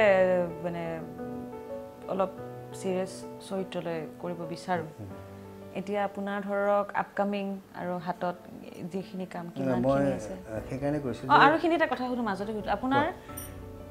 ছবিৰ আপোনাৰ অভিনয় জগত মানে মঞ্চটো বাৰু বাদেই দিলোঁ মানে এৰিলোঁ ছবিৰ সংখ্যাখিনি মোৰ বৰ্তমান তাৰিখলৈকে মোৰ ছবিৰ সংখ্যা হ'ল অভিনয় কৰা 54খন 54 ভিতৰত 50 ৰিলিজ হ'ল আৰু 4খন ছবি আপকামিং ছবি আছে সেই 4খন ছবিয়ে মই কিন্তু চিৰিয়াছ কেৰেক্টাৰ কৰিছোঁ এখন বহু তাৰকাৰ সমাৱেশ ঘটিছে আমাৰ ৰজনী বৰ্মনৰ ডাইৰেক্টৰ পৰিচালক ৰজনী বৰ্মন তেখেতৰ আগতেও কেইবাখন ছবি কৰিছে তেখেতৰ ছবিখনৰ নাম হৈছে লংকা কাণ্ড হয় তাতে বহু তাৰকাৰ ভ্ৰাম্যমান থিয়েটাৰ আৰু আমাৰ ছবি জগতৰ বহু তাৰকাৰ সমাৱেশ ঘটিছে সেইখন মই চিৰিয়াছ কেৰেক্টাৰ কৰিছোঁ আৰু এখন কৰিছোঁ অমিতাভখন আমাৰ এজন তুমি শুনি আচৰিত হ'বা মিৰ্জাৰ এজন মাংস বেপাৰীয়ে ডাইৰেকশ্যন দিছে ফুটপাথত মাংস বিক্ৰী কৰে গাহৰি মাংস বিক্ৰী কৰে মুৰ্গী মাংস বিক্ৰী কৰে ল'ৰাটো চোকা ল'ৰা পঢ়া শুনা কৰা ল'ৰা কিন্তু সিও জীৱন যুদ্ধৰ যুদ্ধ কৰি আছে জীৱনৰ তাৰণাত সি মাংস বিক্ৰী কৰি আছে মাংস বিক্ৰী কৰা ল'ৰাটোৰ পৰিচালনাত মই এখন ছবি কৰিছোঁ তাৰ নাম দিৱস দৰ্শন অমিতাভ এখন চিৰিয়াছ ছবি এখন অমিতাভতো মই চিৰিয়াছ কেৰেক্টাৰ কৰিছোঁ নেক্সট আৰু এখন ছবি আছে নতুন প্ৰজন্মৰ ডাইৰেক্টৰ ৰুবুল দাস বুলি ল'ৰা তেওঁ আগতে এখন ছবি কৰিছিলে ফুটপাথৰ হিৰো বুলি এখন ছবিৰ নাম ঈশ্বৰত একদম সম্পূৰ্ণ এটা সাংঘাতিক চিৰিয়াছ কেৰেক্টাৰ কৰিছোঁ এই তিনিখন ছবিত মই চিৰিয়াছ কেৰেক্টাৰ কৰিছোঁ খালি এখন ছবিত কমেডি টাচ এটা আছিলে তাৰ চন্দ্ৰদাই মানি নল'লে আৰু চন্দ্ৰমোদয় যে অসমৰ এতিয়া বৰ্তমান খুব জনপ্ৰিয় চলচ্চিত্ৰ পৰিচালক চন্দ্ৰদাৰ এখন ছবি ভোলা বম ভোলা বুলি এখন ছবি কৰিলোঁ শ্বুটিং কমপ্লিট হ'ল বাকী এডিটিং মিউজিক চব হৈ গ'ল কমপ্লিট খালি এতিয়া হল পোৱা নাই হল দীঘলীয়া শাৰী লাইন লাগি আছে অসমীয়া ছবি গতিকে হলৰ তাৰিখ নোপোৱাৰ কাৰণে ছবিখন ৰৈ আছে তো সেইখন ছবিৰ নাম ভোলা বম ভোলা সেইখনত মোৰ অকণমান কমেডি টাচ এটা আছে বাকী তিনিখন ছবিত কিন্তু কমপ্লিটলি চিৰিয়াছ কেৰেক্টাৰ আৰু তিনিখন ছবিয়ে সম্পূৰ্ণ সাজু হৈ আছে মুক্তিৰ বাবে আৰু এনেই টোটেল মোৰ 54 ফিচাৰ ছবি বহুত বহুত অভিজ্ঞতা আৰু কিনো কম আৰু সেই বিষয়ে তাৰপিছত এতিয়া মই সুধিব বিচাৰিম আপোনাৰ দুটি সন্তান অনন্যা আমাৰ বান্ধৱীয়ে বাৰু তাইও আহি গ'ল অভিনয় জগতত অভিনেত্ৰী হিচাপে মানে আপুনি ক'লে হলধৰাত তাই অভিনয় কৰিছিল সৰুৰ পৰা মানে এইবোৰ দেখি তাই আপুনি ভাবিছিল নে তাই পেছাগতভাৱে তাই নাই সৰুৰ পৰা মানে তাই আচলতে তাই অভিনেত্ৰী হোৱা বা তাই এসময়ত ভাল ডান্সাৰ আছিলে কথক নৃত্য ভাৰতনাট্যম এইবিলাক খুব ভাল আছিলে এসময়ত বিশ্বনাথ চাৰিআলিৰ বিহু কৰিও বহুত ঠাইত পাইছে আৰু তাই গোটেই সম্পূৰ্ণ ক্ৰেডিটটো মাকৰ মাকে তাইক আঙুলিত হাতত ধৰি ধৰি বহুত দূৰলৈ লৈ যায় নচুৱাবলৈ লৈ যায় মাকে কিন্তু তাই যদি অভিনেত্ৰী হৈছে তাই যদি ভাল নৃত্যশিল্পী হৈছে চব ক্ৰেডিট বস্তু মাক গতিকে তাই মাকৰ মোৰ অভিনয় চাইছে ব্লাডতো থাকিবই ন ব্লাডতো থাকিবই বাপেকৰ অভিনয় চাইছে তাই মোৰ অভিনয় চাই কিছু হয়তো আয়ত্ব কৰিছে কিন্তু তাইক সম্পূৰ্ণ গাইড দি আগবঢ়াই লৈ গৈছে মাকে আৰু ল'ৰাকটো সম্ভৱ ক'বই চিনি পোৱা থাকে সেইটোৱে কৈছোঁ নানানৰ কথা নানান পাচনিয়ে বৰ্তমান যুগৰ খুব ভাল এজন পৰিচালক মানে মোৰ বিশেষকৈ খুব ভাল লাগে সৰুৰ পৰা দেখিছোঁ বাৰু সেইটোৱে সুধিব বিচাৰিছোঁ সি হঠাৎ পৰিচালনাৰ ফালে ময়ো ভবা নাছিলোঁ আনকি সিও ভবা নাছিল নেকি যে সি এজন পৰিচালক হ'ব সঁচাকৈ বৰ্তমান যুগৰ সঁচাকৈ ভাল পৰিচালক নানান মানে সি আচলতে সি তাৰ প্ৰথম হেৰি আছিলে সি মডেল হোৱাৰ ক'ৰবাত মডেল হ'লেও তেতিয়া ক্লাছ 6-7 মানত ক'ৰবাত চাইল্ড মডেলবিলাক ওলাইছিলে সি তাৰপিছতে হঠাৎ মানে এই পৰিচালনাৰ লাইনটোলৈ গুচি গ'ল সেইটো সুধিব বিচাৰিছোঁ সেইটো তাৰমানে এই আমাৰ মুন্না আহমেদ মুন্নাৰ লগত সি দুই এখন এচিছ কৰিবলৈ মাকে কৰিলে যে ই এনেই বহি আছে মই এবাৰ মুন্নাদাৰ লগত কাম কৰোঁতে এটা পাইছোঁ মই তাক তেতিয়া সি বহুত আগৰ কথা দেই তেতিয়া সৰু মানে সি মই সেইকাৰণে দেশত যেতিয়া দেখা পালোঁ তাক কৈছোঁ বা ই ইমান ডাঙৰ হৈ গ'ল ইমান ভাল মানে মুন্নাদাৰ দুইখনে এখন কিবা এচিছ কৰিছিলে তাৰপিছত তেনেকৈ সেয়াই তাৰ অভিজ্ঞতা তাৰপিছত সি নিজাববীয়াকৈ সি এই লেপটপত কিবা কিবি চাই থাকে চিনেমাবিলাক খুব চাই বাহিৰৰ চিনেমাবিলাক চাই চব কেনেকৈ শ্বটবিলাক লৈছে তাৰ প্ৰথম স্বাধীনভাৱে সি কৰিবলৈ ল'লে য'ত মই মূল মেইন কেৰেক্টাৰটো কৰিছিলোঁ ফেন খোৱা চিৰিয়েলখন ধাৰাবাহিকখন সি প্ৰথমবাৰ মানে স্বাধীনভাৱে ডাইৰেকশ্যন দিছে আৰু সেইখনত সি ক্লিক হৈ যোৱাৰ পিছত ফেন খোৱাখন ৰাইজে খুব লৈছিলে এতিয়াও মানুহৰ মুখে মুখে ফেন খোৱা বুলি মোকতো বহুত ঠাইত ফেন খোৱা বুলিয়ে কয় এই ফেন খোৱা আহিলে আৰু ক'ৰবাত ফাংচন কৰিবলৈ হ'লে ফেন খোৱা খ্যাত অতুল পাচনি আজি আপোনালোকৰ মাজত আজিৰ বিশেষ আকৰ্ষণ ফেন খোৱা খ্যাত অতুল পাচনি এনেকৈ এনাউন্স কৰে এতিয়া সেইখনত সি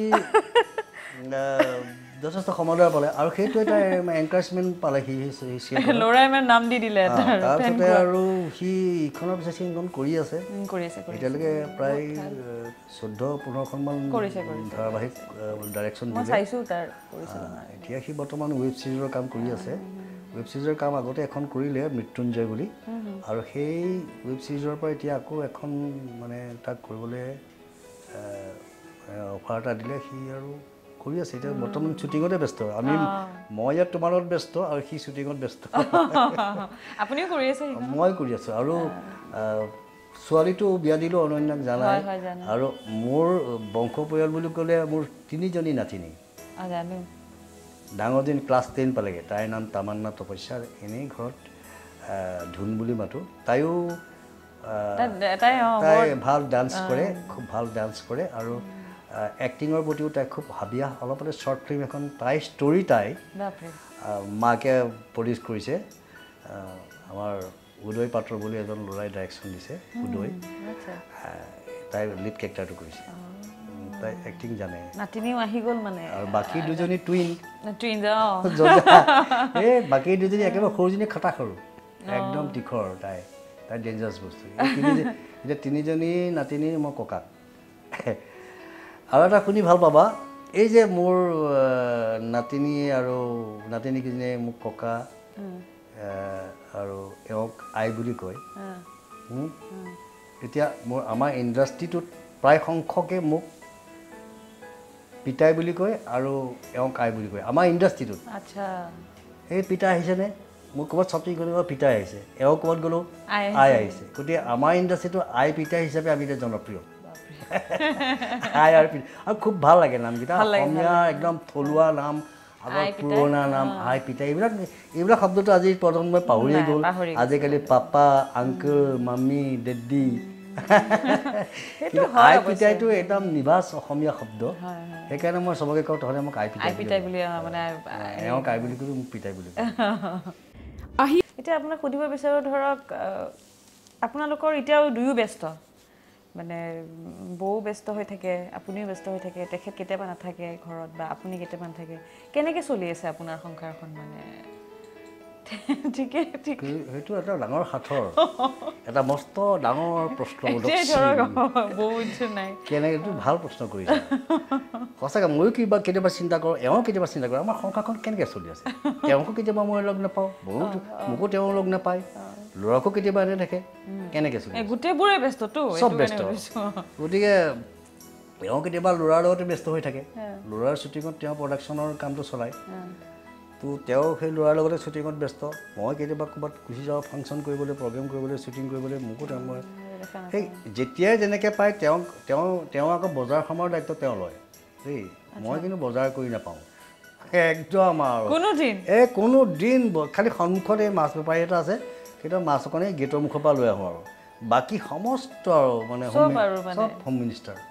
চব্জিৰ পৰা চব কেতিয়াবা এওঁ খং উঠি যায় তুমি কিহৰ মতাদাৰ হৈছে মই গালি খপনি খাই শুনি থাকোঁ আৰু দিয়া গালি পাৰা দিয়া গালি খাবৰ দিলেই পইচা জিতাব গালি নেখাই কি কৰিম আৰু গালিটো আগৰ পৰাই খাইছিল আগৰ পৰা দি থাকে মোক দি থাকে পূৰা ময়ো কেতিয়াবা দিওঁ বাৰু ময়ো নিদিয়া নহয় কিন্তু তেওঁৰ গালিবিলাক মই হজম কৰি ভাল পাওঁ কাৰণ তেওঁ বহুত কষ্ট কৰে মানে এনেকুৱা এগৰাকী মই পৰিবাৰ পালোঁ সঁচাকৈ 10টা মতা মানুহৰ কাম তেওঁ অকলে কৰে এনেকুৱা জোৰ শক্তি আছে তেওঁ চবফালে চাবলগীয়া হয় মোক চাবলগীয়া হয় মোৰ ক'ত বাহিৰলৈ গ'লে কি কাপোৰ কানি নিম কি কৰিব মানে কাপোৰ কি নিবা তাৰপিছত আকৌ ঘৰৰ বজাৰ প্লাছ ল'ৰাৰ শ্বুটিং কণ্ট্ৰল প্লাছ নাতিনীকেইজনী ওচৰত দৌৰিবলগীয়া হয় নাতিনীকেইজনীয়ে খাই আয়েকৰ বাহিৰে কাকো চিনি নাপায় আইক লাগে আকৌ নাতিনীৰ ওচৰত দৌৰ মাৰে এনেকৈ গোটেই সমস্ত তেওঁ মানে ভ্ৰাম্যমান থিয়েটাৰ চাগে ঘূৰি ফুৰে এবাৰ মোৰ ওচৰলৈ এবাৰ ল'ৰাৰ ওচৰলৈ এবাৰ ছোৱালীৰ ওচৰলৈ আপোনালোকৰ যিটো সংগ্ৰামৰ সময় আছিল সেইখিনি সময়তে তেখেতে চাগে বহুত কষ্ট কৰিব পাৰে বহুত কষ্ট কৰা তিৰোতা আৰু মানে মই তোমাক ক'লোঁ জুপি মানে মই কৈছোঁ 10টা মতা মানুহে কৰিব নোৱাৰা কাম তেওঁ কৰি দিব কিন্তু ইমান শক্তি মানে ষ্টেমিনা ইমান আছে মানে আৰু তেওঁ যিটো কাম কৰিম বুলি কয় নহয় কৰিহে এৰিব সেইটো তেওঁ মানে এইটো কি জানো মানে কি পাৱাৰ পাইছে নাজানো আৰু ভগৱানে সেইটোৱে আপুনি যিটো ক'লে আপোনাৰ সংগ্ৰামৰ কথা বিয়াৰ পিছত বৈবাহিক জীৱনৰ আৰম্ভণিত মানে ইমানখিনি খাবলৈ হেৰি নাই আপুনি যিখিনি এটা কথা কৈছে আপুনি এই কথাটো অলপমান মোৰ অন্তৰ চুই গৈছে সিন্দুৰকণটো মই দিব লাগিব তো সেইখিনি বস্তু হয়তো তেখেতে সেইটোত শক্তি পাই গ'ল চাগে আচলতে জীৱনটো যুঁজিব লাগিব গতিকে মই কষ্ট কৰিব লাগিব সেইটো তেওঁ হয়তো এটা হেৰি পাইছে মানে এই যে এতিয়া কাম কৰিব পৰা শক্তিটো পালে হয়তো মোক দেখিয়ে পাব পাৰে কাৰণ মই যে কিমান কষ্ট কৰিছিলোঁ এটা সময় মই যে ক'লোঁ যে সেন্দুৰকণ কিন্তু আনিব লাগিব তেলকণটো আনিব লাগিব আৰু সেই মানুহজনে এটা সময়ত যে ফুটপাথত ইমান সংগ্ৰাম কৰিছিলে সেই কষ্টখিনি অনুভৱ কৰি তেওঁ কষ্ট কৰিবলৈ সাহস পালে সেইটোৱে তেওঁ কষ্ট কৰিব যে লাগে জীৱন সংগ্ৰামে শিকালে গতিকে তেনেকৈ মানুহৰ কিন্তু মই কিন্তু আফচোচ নকৰোঁ আজি তোমালোকৰ এই তুমি সুধিছা কাৰণে মই অপেনলি কৈ দিছোঁ কিন্তু মই ক'বলৈ ভয়ো নকৰোঁ লাজো নকৰোঁ শংকাও নকৰোঁ কাৰণ জীৱনৰ সঁচা কথাবিলাকে ক'ম আৰু এই সঁচা কথাবিলাক ক'লেতো মোক কোনো ফাঁচি নিদিয়ে জেলত নিদিয়ে গতিকে ক'বলৈ কিহৰ লাজডাল আছে মই অলপ স্পষ্টবাদী আৰু এওঁ আৰু ছোৱালীয়ে কয় তুমি ইমান স্পষ্টবাদী নহ'বা কিন্তু দিগদাৰ পৰিব হওক দিয়া মই দিগদাৰ পৰিলে কিডাল হ'ব কিন্তু ফাঁচিটো দিব নোৱাৰে আপুনি আচলতে যিখিনি কথা কৈছে একো নক'বলগীয়া কথাও কোৱা নাই বা মানে যে যিখিনি আপুনি কৰিছে জীৱনত সংগ্ৰাম সেইখিনি সংগ্ৰামৰ পৰা আপুনি আহি আজি সেই অতুল পাচনি এতিয়াও সেই অতুল পাচনিয়ে হৈ আছে গোটেইখিনি আপুনি একো নক'বলগীয়া কথা কোৱা নাই আচলতে মই কথাটো কিয় উলিয়ালোঁ কৈয়ে চাগে সেইটোৰ পৰাই জীৱন সংগ্ৰামৰ পৰাই শক্তি পায় আজি ধৰক যিখিনি কষ্ট কৰা মইতো দেখিছোঁৱে তেখেতে সদায় বহুত কষ্ট কৰে যথেষ্ট কৰে সেইকাৰণে সুধিছোঁ সংসাৰ কেনেকৈ চলি এতিয়া কিন্তু তেওঁ মোক বহুত আৰাম দিয়ে এতিয়া মোক মই ঘৰত থাকিলে মই কুটা গছো নলৰাওঁ ক'ত বজাৰো নকৰোঁ কুলগুৰি নময় বজাৰ এতিয়া মোৰ আজৰি সময়ত মই পেপাৰ পঢ়োঁ মই আমি এল পি স্কুলৰ পৰা পেপাৰ পঢ়াৰ অভ্যাস আমাৰ দেউতাই শিকাইছিলে কাৰণ আমাৰ ঘৰৰ মুখতে দৈনিক জনমভূমি প্ৰেছটো যোৰহাটৰ একদম ঘৰৰ মুখতে আৰু ৰাতিপুৱাই দেউতাই মৰ্ণিং ৱাক যায় তেতিয়া সেই প্ৰেছৰ পৰা পেপাৰখন লৈ আহে জনমভূমিখন আমাৰ ল'ৰা ছোৱালী আমাৰ ককাই ভাই চবকে পঢ়িব দিয়ে পঢ় আমি এল পি স্কুলৰ পৰা আমাক পেপাৰ পঢ়াবলৈ শিকালে অকল পেপাৰ পঢ়াটো মোৰ নিচা বুলি নহয় আমাৰ ঘৰৰ প্ৰত্যেকজন মেম্বাৰে পেপাৰ পঢ়া এটা নিচা এতিয়া মই ৰাতিপুৱা শুই উঠি মোক অন্য একো নাই মুখখন ধুই মোক পেপাৰখন পাবই লাগিব মোৰ প্ৰথম মানে দিনটোৰ প্ৰথম কৰ্ম হৈছে বাতৰি কাকতখনত চকু ফুৰোৱা আৰু তন্নকৈ পঢ়োঁ প্ৰথম পাঠ কৰিব লাগে বাতৰি কাকতখন পঢ়ি পেলাই শেষ কৰি ৰুমত যাওঁ টিভিটো চাওঁ টিভিৰ নিউজবিলাক প্ৰত্যেকটো চেনেলত আজি কি আছে কি ইম্পৰ্টেণ্ট নিউজ আছে সেইবিলাক চাই দেখিছোঁ যে ইম্পৰ্টেঞ্চ নাই এইবিলাক আজি কমন চব কমনে কৈছে বৰ উল্লেখযোগ্য ঘটনা ঘটা নাই TRP পোৱা বিশেষ ঘটনা আজি নাই TRP পোৱা ঘটনা নেদেখিলে আৰু মই তেতিয়া সেই স্পৰ্টছ চেনেলত গৈ যাওঁ মই আকৌ স্পৰ্টছ খুব ভাল পাওঁ ক্ৰিকেট হওক ফুটবল হওক ভলী হওক বেডমিণ্টন হওক টিকি হওক টেবুল টেনিছ হওক লং টেনিছ হওক মই খুব ভাল পাওঁ স্পৰ্টছটো মোৰ এটা প্ৰিয় হেৰি ছাবজেক্ট তেনেকৈ আৰু যদি সেইবিলাকো একো একেখিনি খেলেই দেখুৱাই আছে তেতিয়া কি কৰোঁ কিতাপ উলিয়াওঁ কিতাপ পঢ়োঁ মই বিভিন্ন গল্প বিভিন্ন উপন্যাস এনেকৈ পঢ়োঁ আৰু যদি কিতাপ পঢ়াও ধৰা কিতাপ কি একো এইখন পঢ়িলোঁ এইখন পঢ়িলোঁ তেতিয়া কিবা এটা মনতে ভাবি পেলাই কিবা এটা লিখিবলৈ আৰম্ভ কৰোঁ মনত খুদুৱাই থকা কিছুমান ছাবজেক্ট থাকে কিবা মনত সোমাই সেইখিনিকে মই ষ্টৰি লাইনটো অলপ মানে লিপিবদ্ধ কৰি গৈ আছোঁ সেইখিনি এতিয়া মই মোৰ জীৱনৰ ওপৰত এখন কিতাপ লিখি আছোঁ মই জন্মৰ পৰা সেই যেনেকৈ মোৰ জীৱন কাহিনী পানীৰ মাজত জন্মৰ পৰা আৰম্ভ কৰি বৰ্তমান তাৰিখলৈকে মই লিখি আছোঁ প্ৰায় মোৰ 90% চেছ হৈছে আৰু 10% মান আছে গোটেইখিনি মোৰ সংগ্ৰাম কিন্তু মই তাক অকণমান উপন্যাসো নহয় গল্পও নহয় বা মোৰ জীৱন কাহিনীৰ সংকলো নহয় আটাইকেইটা মানে টাচ দিবলৈ চেষ্টা কৰোঁ কেতিয়াবা কিতাপখন পঢ়িলে উপন্যাস পঢ়ি নালাগি যাব সেই ধৰা প্ৰেমৰ দিনত বিয়া পতাৰ পিছত যেতিয়া মই সংগ্ৰাম কৰিছিলোঁ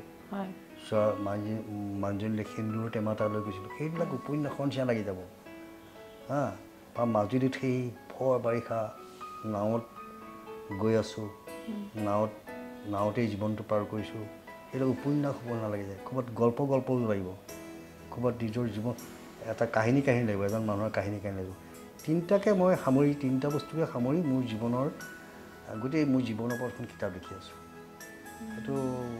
সম্ভৱ আৰু এই বছৰত কমপ্লিট হ'বগৈ লাগে নামটো কি হিচাপে নামটো এতিয়ালৈকে দিয়া নাই মই অতুলৰ হেৰি দিছোঁ অতুলৰ গতিত জ্যোতি এনেকৈ ভাবি থৈছোঁ আৰু নাম সলনি হ'ব পাৰে অতুলৰ গতিত জ্যোতি এনেকৈ দিছোঁ মই ভাবি থৈছোঁ এনেকৈ ভাবিছোঁ তুমি অহাৰ লগে কৈছে অতুলদা আপোনাৰ চেহেৰাটো একদম আগৰ নিচিনাকৈ সঁচাকৈ আগৰ নিচিনাকৈ দেখিছোঁ মই অলপ আগত ক'ব বিচাৰিছিলোঁ হাঁহিটো হৈছে এটা ট্ৰিটমেণ্ট থেৰাপি মানে এতিয়া ধৰা লাফিং ক্লাব বিলাক আছে ন আমেৰিকাৰ চামেৰিকাৰে হাঁহিবলৈ যায় এঘণ্টা লাফিং ক্লাবলৈ যায়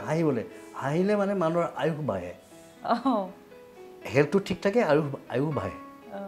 আমাৰ লাহে লাহে বম্বেত আহিছে নেকি বম্বে আছে আমাৰ অসমতো আছে এতিয়া আহিছে নেকি অসমতো আছে মই আজিকালি লাফিং ক্লাবত যোৱা নাই কিন্তু এনে শুনো যে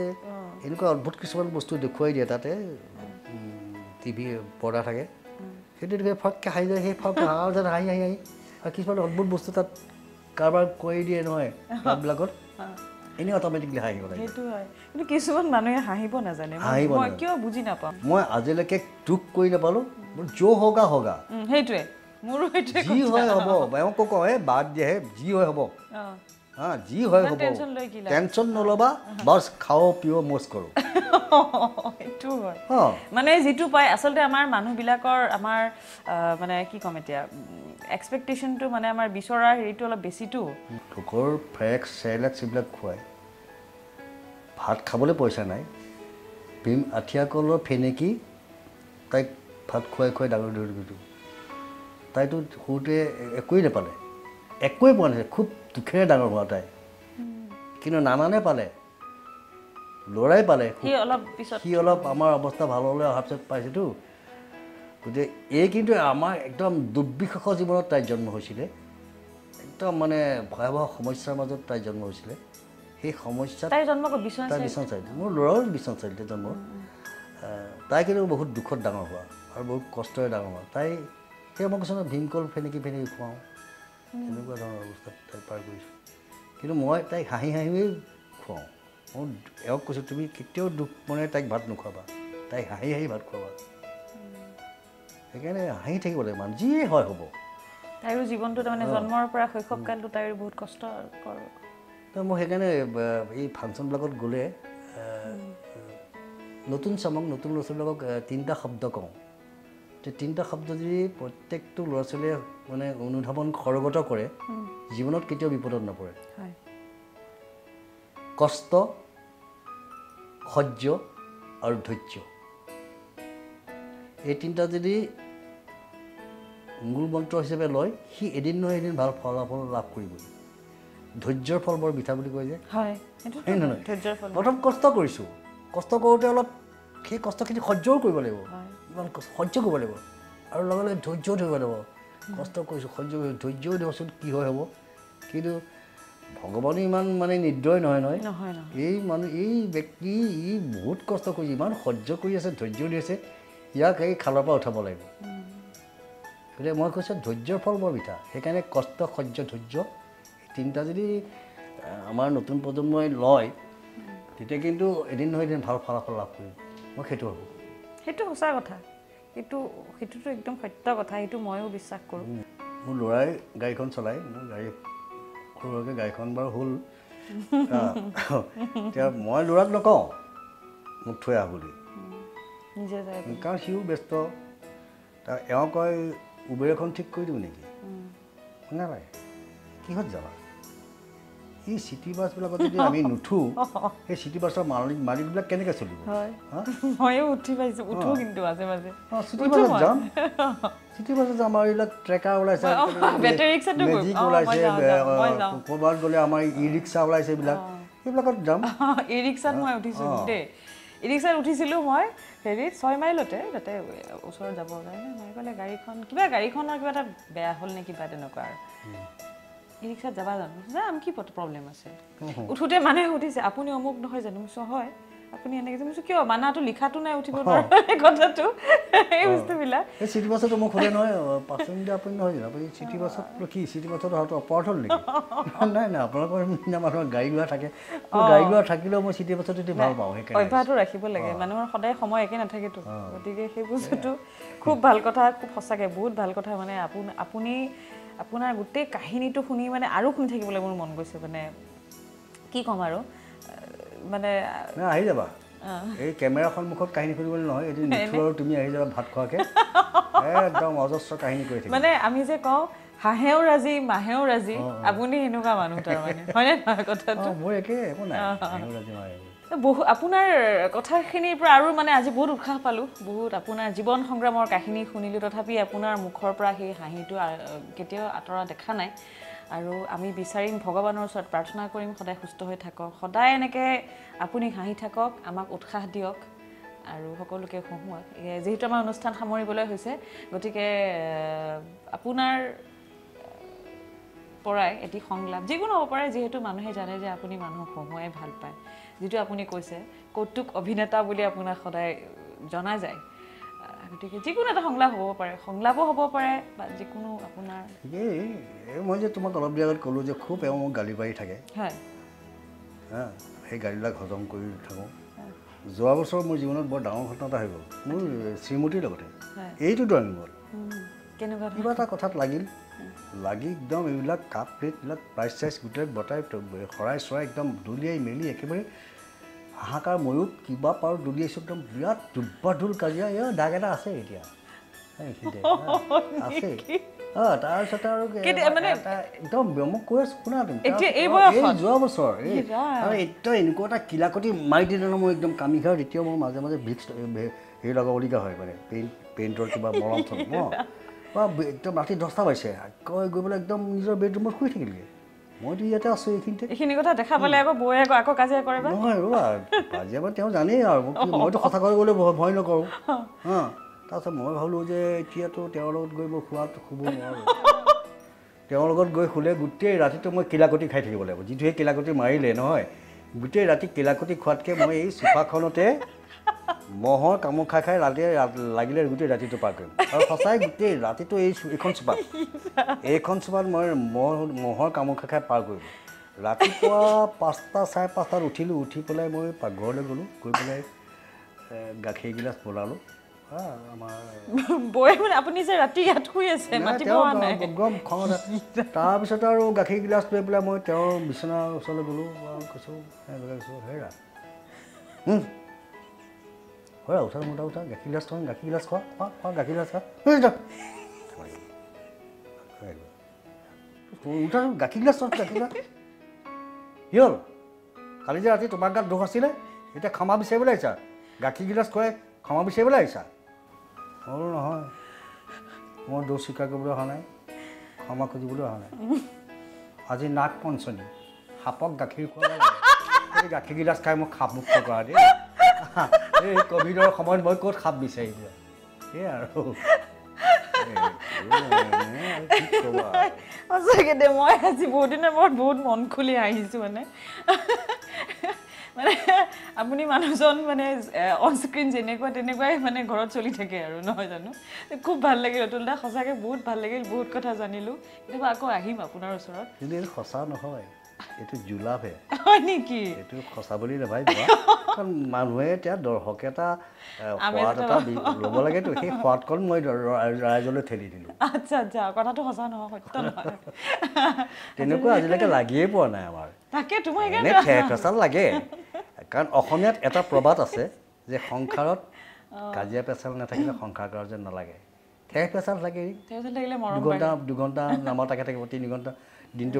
নমতাকে থাকিব সন্ধিয়ালৈ আকৌ মাত ল'বই সেইবিলাক থাকিবই কিন্তু এনেকুৱা মই যিটো ক'লোঁ তেনেকুৱা আজিলৈকে লাগি পোৱা নাই